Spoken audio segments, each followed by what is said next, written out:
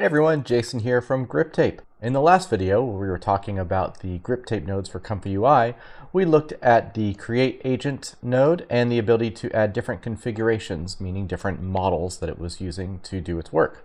In this video, we're going to focus on some of the tools that are available. So what exactly is a tool in Griptape? Well, if you go ahead and go to the Griptape menu over here and you go to Griptape Docs, what you'll see is there's a entry here on tools. And these are basically different tools that Griptape is able to use to do various tasks. For example, there is a date time tool, which allows it to access local date time. There is a calculator tool to be able to do complex calculations. There is a REST API client, an SQL client, a structure run client. There's a bunch of different tools, all of which are available to make it possible for agents to do more complicated tasks other than just a general prompt.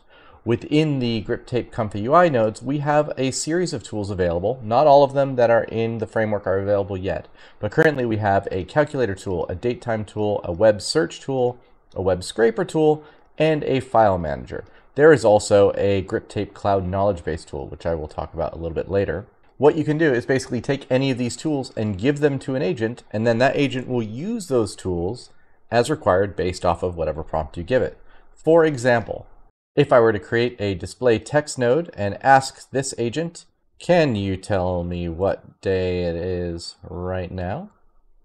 And run this, it would say, I am unable to provide real-time information including the current date. However, you can easily check the date on your own device. Super not helpful. But if we were to take the datetime tool and we were to plug it directly into the tools here and run this prompt, you'll see the agent has a different response. In this case, it says today is June 15th, 2024. Basically, because we have a tool connected, the Griptape agent understands that it can use these tools, whatever tools you have connected to it, to get information. Super, super handy. Getting the date is one thing, but what if we wanted to search the web? Well, we can use the web search tool, bring this in, and say, what news is available about griptape.ai? So what this will do is then decide to use the web search tool. It'll do a search and it'll come back with a bunch of information. For example, here's some news that's available about Griptape. So there's the Griptape 2.2 release, framework for AI agents and workflow. So this is basically just getting a whole bunch of information about Griptape based off of this web search. Very cool. But what if we wanted to do a search and then also get some information about the results of one of these things? So we might want to use the web scraper. In this case, what we want to do is actually have both of these tools be able to be used by the agent. But what you can see is right now, I can only drag one tool at a time. Well, there is a solution for that, and that's available if you do a add node, right mouse button, add node, Griptape, agent tools. You'll notice there is a tool list, so Griptape combined tool list option. And what that will do is allow you to take multiple tools. So for example, we can take the web scraper and the web search. We could take both of those, plop those in here. Let's move this over to the side. And now the agent can actually use both of these tools to get information. So let's say, what news is available about griptape.ai, and take the first result and summarize it. And so what this will now do is basically use both the web search and the web scraper tool to get a result.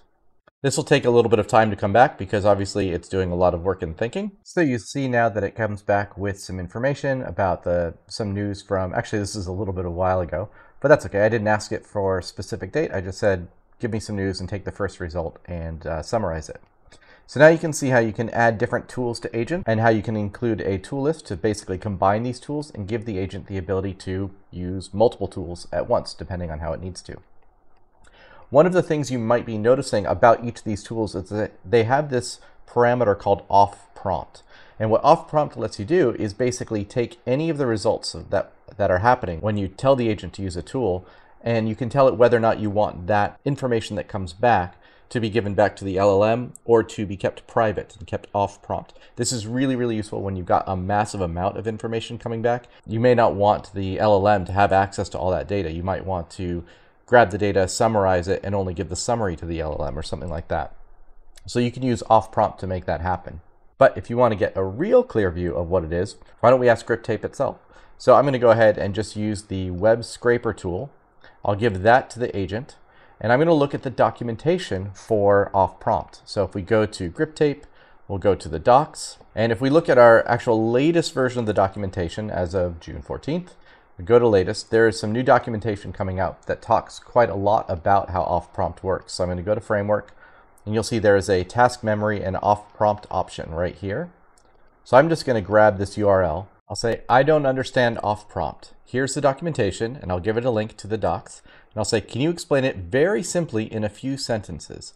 And at the moment, I've got off prompt set to false. Let's run this. And we get a result, which says off prompt is a parameter in Griptape's task memory feature that controls whether or not the output of a tool is stored in task memory or returned directly to the large language model. When it's set to true, the tool's output is stored in memory for later use. When it's set to false, the output is returned immediately to the LLM. This feature is useful for handling large data, sensitive information, or non-textual content that needs to be processed separately. To give you an example of what that looks like, I'm actually going to look at the code as it's running inside ComfyUI.